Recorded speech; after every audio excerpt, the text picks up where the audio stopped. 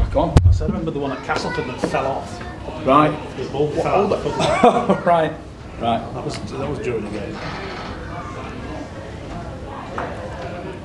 Ian, first question, have you ever known anything like tonight? No, nothing. I've seen lights go off before, but then they've kind of regenerated and come back on, but nothing quite to the level of that, to be fair.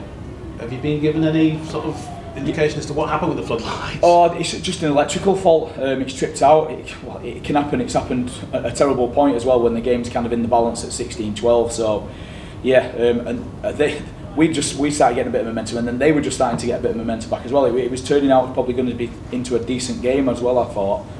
But yeah, it's happened, and can't control that.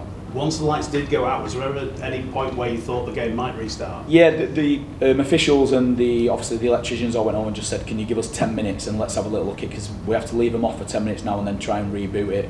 And then if they come back on, all good. But I think when they tried and it tripped again on the back, and then they've just said that they don't think they'll be able to get it, because apparently last time something like this has happened, it's been like 90 odd minutes or something like that, because it's just kept tripping. So it's, unfortunately, like I say, it's happened during our game.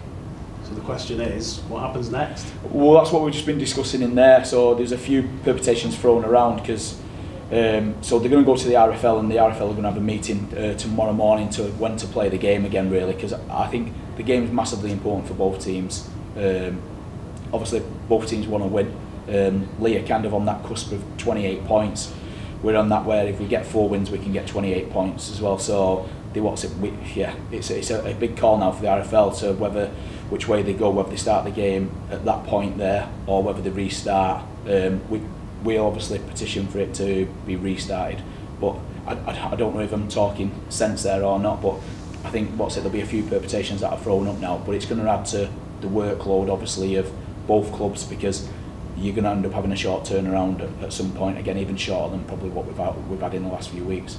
I've never ever known a game start from a predestined point. Yeah, no, I've not as well, but it was just kind of one of the things that was just kind of thrown around in there before, and like I say, the RFL have got the power to make the decision on the back end of that, so whether they go with that, whether they restart the full game, I can't guess which way, but yeah, let's see what the RFL do. They've got to do their job now. It's nobody's fault. It's just something that's happened, and it's been out of everybody's control. So let's just see what the RFL come up with now. In terms of when it's played, this weekend's out of the question. Oh, I don't think so. I don't know. They're the things that the RFL are going to look at now, of whether it might be played pretty quickly or whether it might be after the next game, to be fair. But like I say, both clubs were both adamant they want to play. Both understand that it's just out of their control, and it's one of them things. You can say it's at Leigh and it's their game, but you can't control stuff like that, mate. It just is what it is. You've never seen anything like it before. No. The players surely won't say. What was their reaction when all this was going on? Well, Kev was naked when I walked in there, so he couldn't have gone back out and played anyway. So yeah, mate, honestly, they were all different. Some were like, we won't be going back out now, and some were like still hoping to kind of get back out there. So, like I say, mate, no one's ever seen it before, so no one knew really what to do. The referees, I thought, were really good. They kept in contact with us and kept saying, listen, let's give it 10 minutes. The electricians came back in and said, give us 15 more minutes.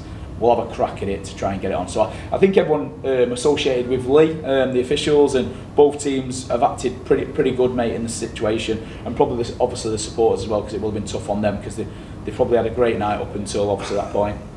How happy were you with the 48 minutes that was played then?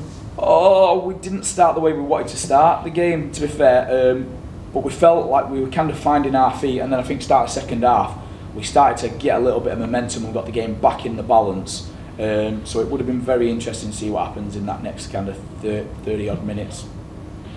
Well, let's hope nothing like this ever happens again. Yeah, so hopefully it gets sorted out quickly anyway, and then we all know where we are. Cheers, what's up? Cheers, mate. Thanks, JD. Cheers. How are you, mate? How are you? Yeah, nice to meet you.